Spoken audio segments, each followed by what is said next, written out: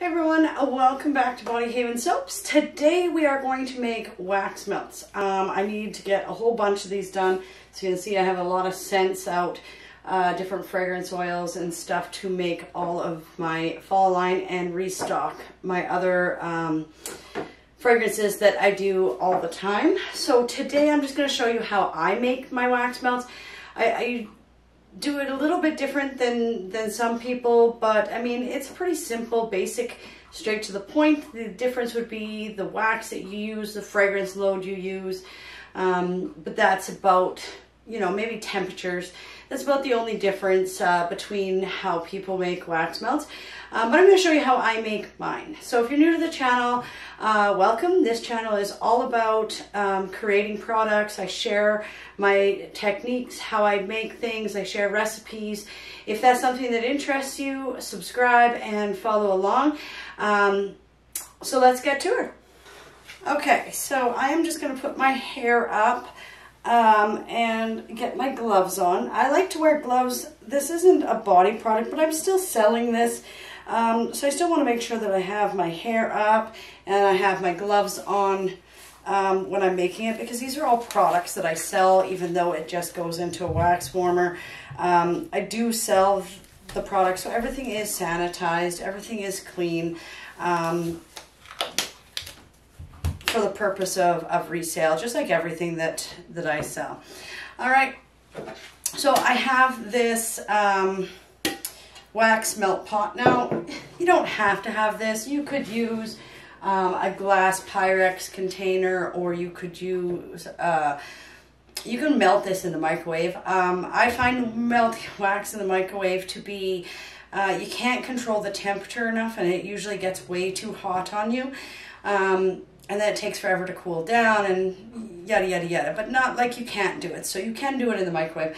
I choose to do it in the double boilers system. So I am going to get this warming up.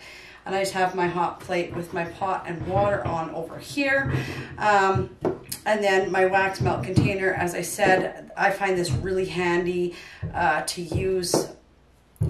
But you can use anything. It's kind of important you have a pour spout, but whatever you would like to melt yours in, okay? So I'm just going to set this on here. I'm going to do 1 pound. I like to make my wax melts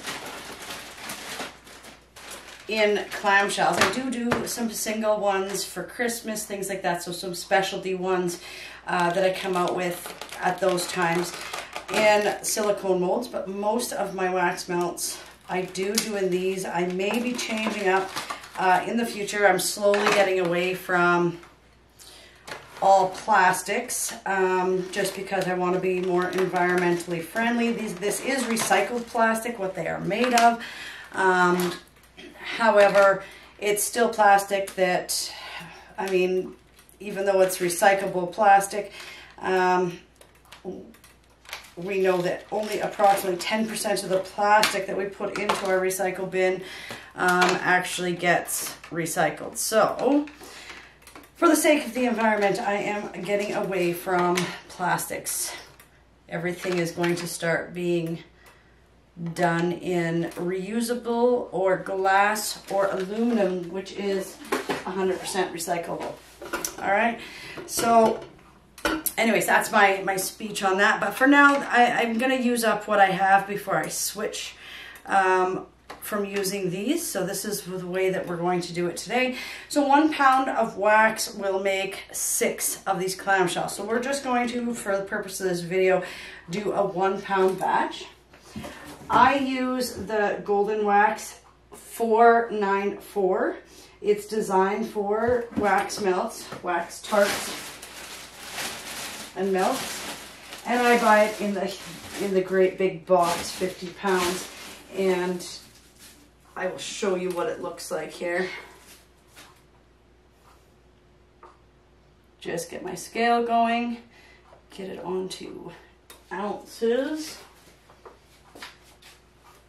and I'll just use this for a scoop. So just so you can see what it looks like. It just comes in the flake form, the way that Golden Wax ships it to us. So just flakes, so it melts down fairly quickly. just going to take this and get some wax in there because I know the approximate amount.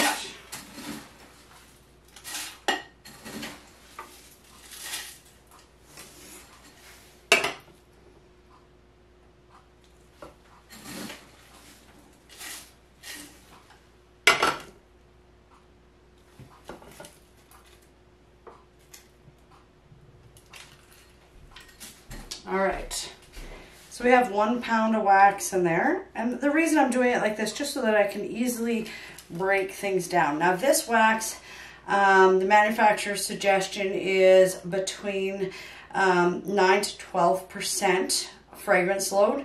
To figure out your fragrance load to start off with, you guys, you will take the amount of wax that I'm doing. So if I'm doing 16 ounces, 1 pound of wax, and let's say I was doing a 10 pound or a 10% fragrance load, I would just times this by 0.10, so 0.10, and that would give me 10% of of my wax, okay? So now this wax I can do up to a 12%. I'm just going to get this on so it can start melting. I am going to do a 10%, or sorry, I'm allowed up to a 12% fragrance load. Now with my candles, I never go over what the suggested fragrance load is on my candle, simply because there is an actual flame there, and fragrance oil is flammable, okay? So if we look on this fragrance oil that I get from Windy Points, I really like their labeling because they put all the information right here on the bottom, so it's quite handy. So if you look at that, at the bottom here, it'll say what the vanilla is. Flash point is 200 Fahrenheit, usage rate 6%, and that's generally the soap. But if you go onto their website, it breaks it down what the percentages are for soap, body wash, all those types of things, okay? But this doesn't go on the skin, it goes in a wax melt, so that percentage doesn't mean anything. It's the percentage of fragrance load for your wax. Now because the wax melts go into a warmer, okay, I go a little bit above what my fragrance load is. So with this, and it's actually going to depend on the scent. Some of these scents are pretty strong and I don't need to do that high of a fragrance load. So I really suggest that you do your testing. So something like the pumpkin patch, the vanilla bean marshmallow, apple pie, right? Even my lavender is quite strong. So I wouldn't do those these ones above my 12%, okay? Simply because they're a very strong fragrance, so I don't need to overload those. But if I was doing a lighter smell, such as the peach that I do that people really love, well, I'll actually do a 16% fragrance load on this. Just because I need that fragrance to be a little bit stronger, because this it's not a really strong scent. So you just have to kind of play around. So what I did when I first started making wax melts was a huge amount of trial and error. If I'm going to try a new fragrance out, I do a small batch and then I test them in my own wax warmers and just see what the fragrance throw when that heater's going, okay? So these ones are ones that I've done previously that were really popular last winter. So those ones are the ones that I'm doing. People really like those. The first one I'm going to do is going to be the Pumpkin Patch fragrance from Windy Point. And it's got a very strong, this is awesome in candles as well, guys. I actually had my little sample one that they sent me, so I'm going to use that up. Okay, so to find out my fragrance load for this, it would be 16 ounces, okay, times 0.12, okay, so 0.12. And I'm going to get my little cup out here.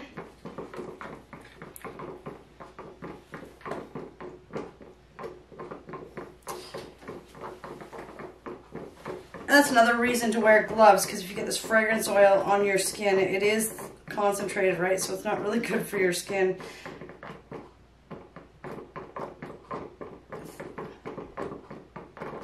They all come with SDS sheets as well. I don't know if you guys keep your Wimmis sheets up to date, but the SDS sheets, whenever I buy a product, I do print off, and I have my sheet binder. That way, if I ever get an inspection from licensing, I have everything in place. Perfect. So that is going to be the fragrance oil. Let's turn this down some. And it's a good idea, you guys, just to stir this up once in a while so you start moving stuff around this. It doesn't take long to melt being in the chips.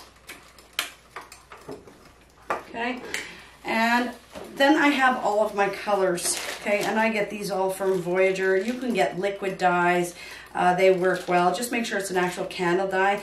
I would not use micas or pigments or anything like that, because you're going to pour this at a temperature where all that mica and everything is going to settle to the bottom of your wax melts, where the colored dye will actually be, okay, blended into your wax, and it adheres to the wax and makes everything one solid color.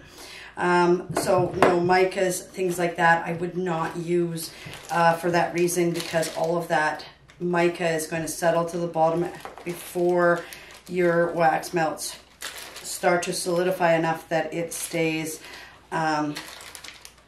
suspended in there. Okay, what am I doing here? I am doing pumpkin patch, correct? So for pumpkin patch, I actually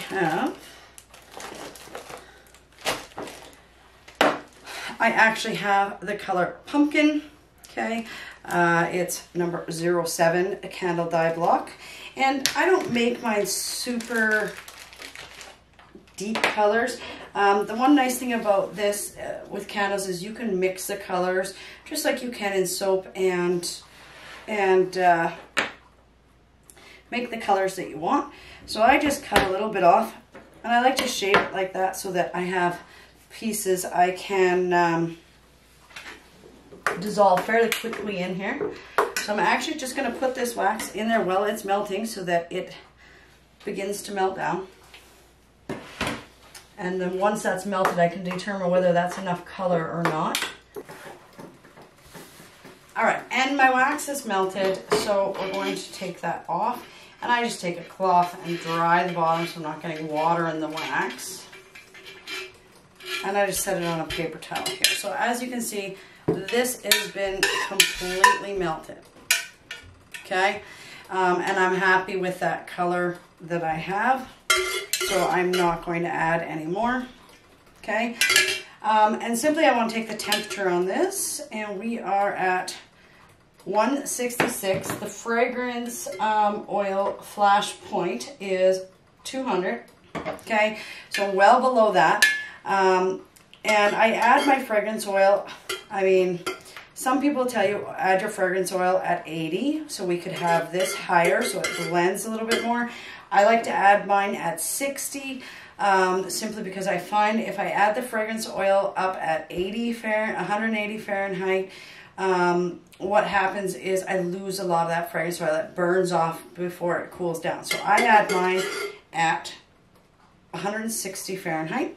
So since we are there, I'm going to pour my fragrance oil in, okay? And I am going to stir for about 2 minutes. It's kind of important that you stir a lot because you want the molecules of the wax and that fragrance oil to bind together. So you want to make sure that it has a good stir. So I always say at least 2 minutes, and you'll hear lots of people that make wax melts, candles, anything where they're adding the fragrance to the wax, they'll say 2 minutes. So try and be as close to that as you can, and just continuously stirring to make sure that it's binded well with the wax, okay? Now, as far as the directions go from the manufacturer's suggestion for the wax melts is to pour this at 145, okay?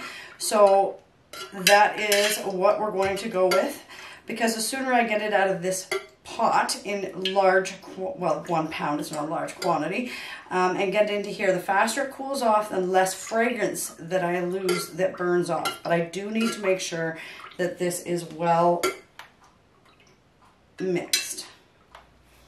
All right, we are at 145, if you can see that. So we are going to pour this. So it's pretty simple. We'll just start here.